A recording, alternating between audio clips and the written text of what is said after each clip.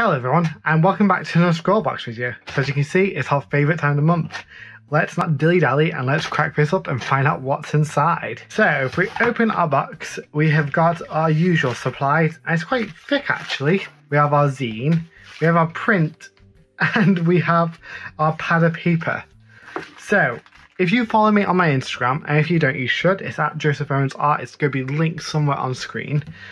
But a couple of weeks ago, I posted on my story just tagging Scrawlrbox, like, hey, we've had Bristol board, we've had marker paper, we've had canvas paper, we've had all the things. What can you give us next? Is it going to be like a wooden board? And they responded, keeping us on our toes. Very interesting. But yeah, we've got more pads of paper. I really want to find out what they're going to give us next month, because surely there's not much more painting, like, materials to paint on or draw on. It's just some smooth white paper. It is 250 GSM, very smooth. It's like card almost, so very nice. And along with that, we have our print for the month, which is so nice. It reminds me of oil pastels, I think. If you can just see the textures in it, it gives me oil pastel vibes, or like oil vibes, or even dried acrylic. I really don't know. Julie Avisar, you can see all the details there.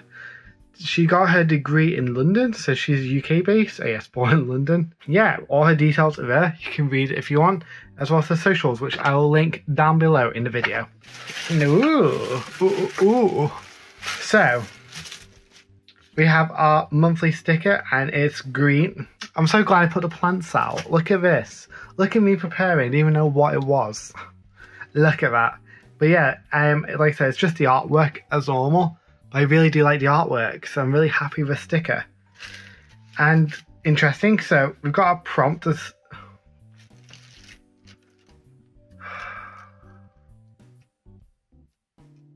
What did I say? What did I say? Okay, we'll come back to that in a sec. We have our prompt for the month, which is where river flow, and we've got all of our details on back here, which we won't look at just yet. We have our suite. Everything's green themed. I really like the commitment to that. This is a spearmint chew.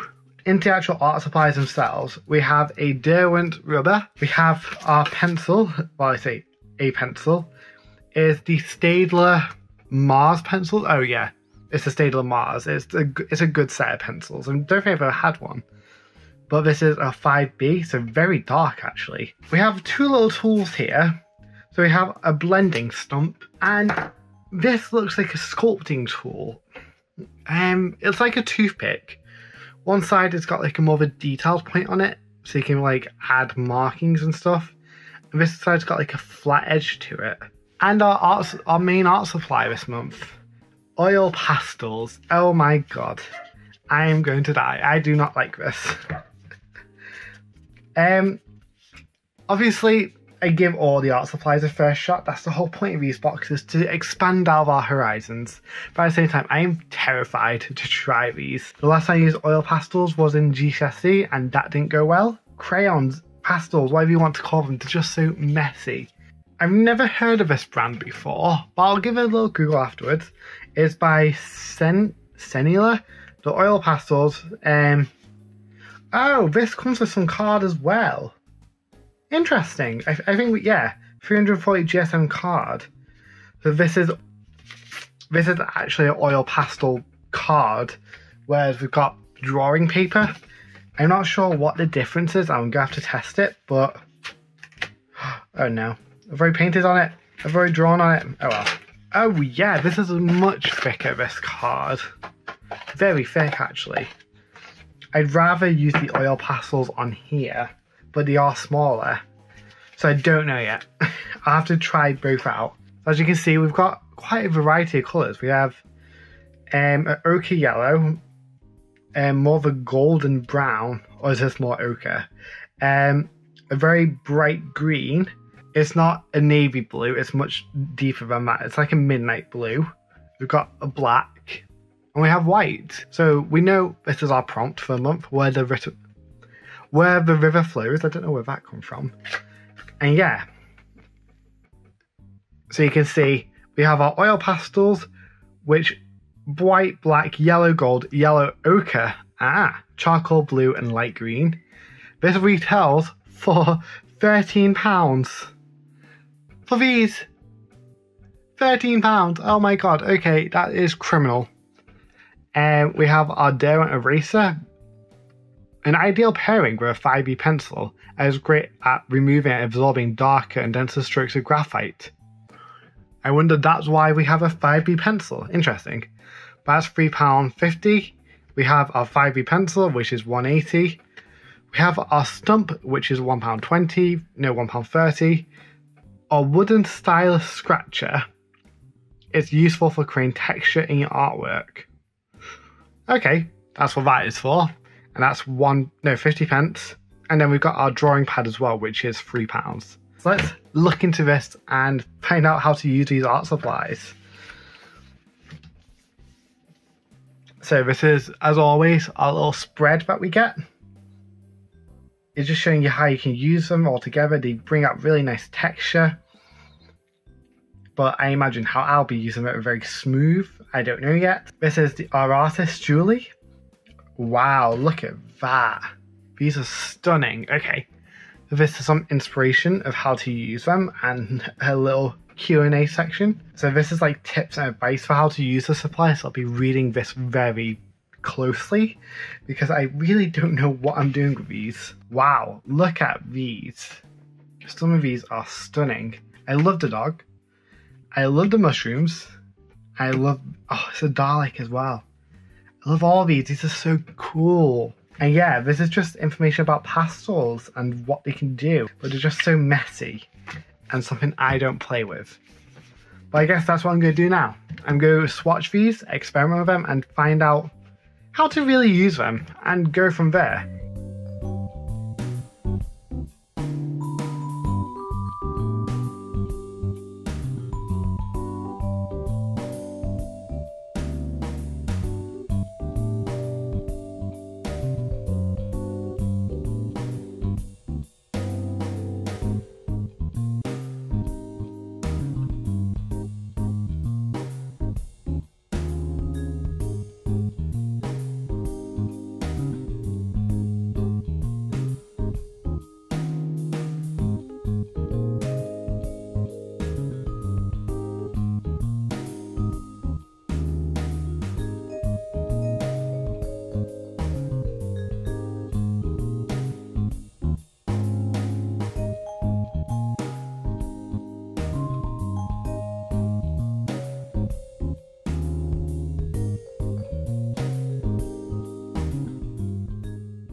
Hello everyone, back to VoiceOver Joseph. Before I talk about the artwork and my experience with these supplies, I just want to say a big thank you to all the support on my last video. The algorithm must have blessed me as I got a lot of new subscribers, so if you're one of them, hello. Hope you're enjoying these videos, and if you do, please show your love by liking this video, and if you're new here, it would really help if you could subscribe down below. So, let's talk about the elephant in the room, these art supplies. What can I say about these? Well, if you saw my reaction when I opened them, I wasn't too excited. Not because of Scrawlrbox, but because I've not been fond of oil pastels in the past. I think it's, as I said, it was GCSE in high school the last time I used them. And I must have got some really crappy oil pastels, as I really enjoyed these once I got used to them. And I'll touch on that more later in this video. I need to apologise about the camera quality for the first third of the Speedpaint. It wasn't until I realised when I checked back the footage that I had it on the wrong settings, and instead I was recording 1080p, not 4K, which is a good start, but I also had tracking on, which I thought would make it smoother.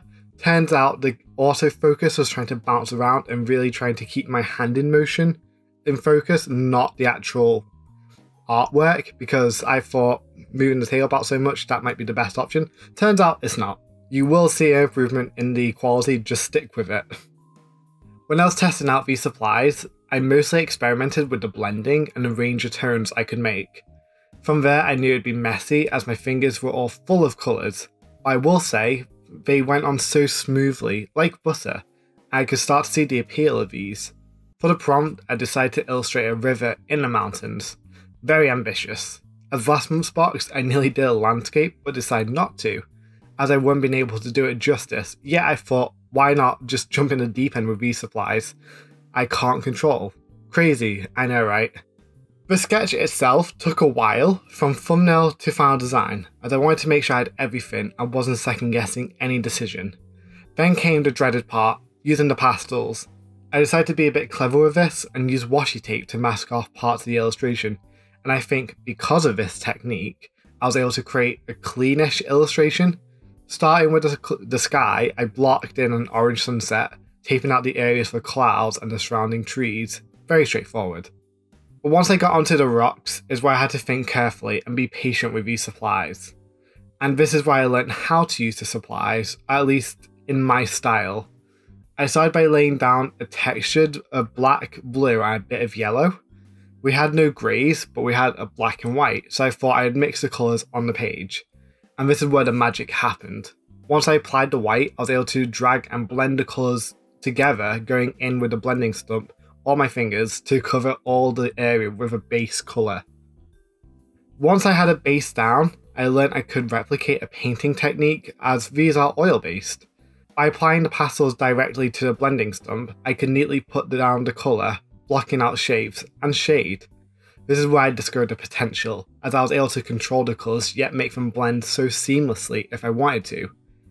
So I just used a tiny bit of blue on the stump, and when it applied to grey oil based, it lightened the blue into a greyish blue, perfect for sculpting and shading the rocks. I just repeated this process all over the rocks until it was done, but this was very time consuming, nearly taking around 3 hours just on the rocks, so patience was key.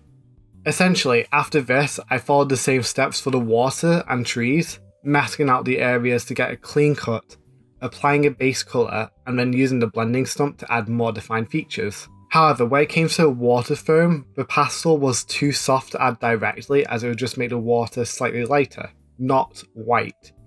So this is where I used our little tool to first scrape off the layers of the blue to reveal the undercolours and the white paper, but then I scraped off chunks of the pastel and laid on thickly to the page, dabbing it about instead of blending it into the colours. This technique reminded me of stippling, but it worked so well, so I repeated it with a darker blue. It allowed me to get those darker shades, which I wasn't able to because the colours would not naturally blend into each other. And finally, I did it with the trees. I learned that using your fingers to create a feather look isn't the best idea, as it left a fingerprint mark where it showed the bumps of your skin on the page. So this is where I learned to use a paper towel instead to dab and feather the colours, along with the stippling technique to create variations of depth in the trees. So overall, how did I find this box? Honestly, I'm surprised about this.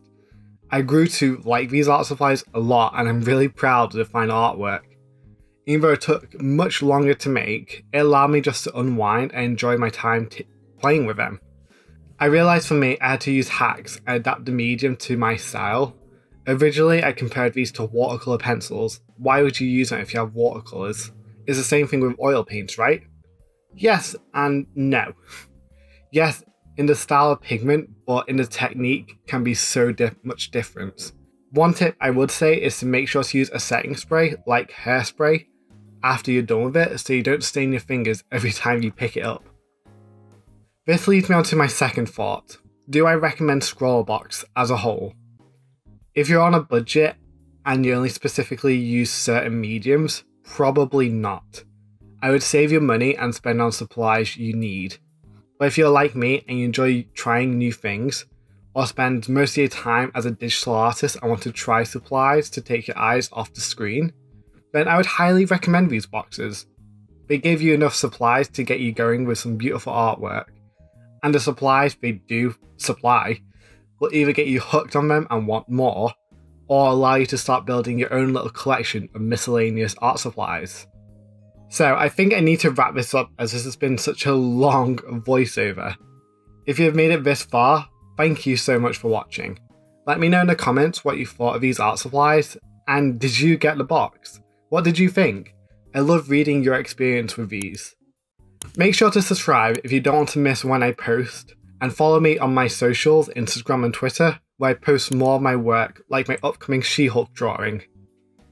Until next time guys, stay creative.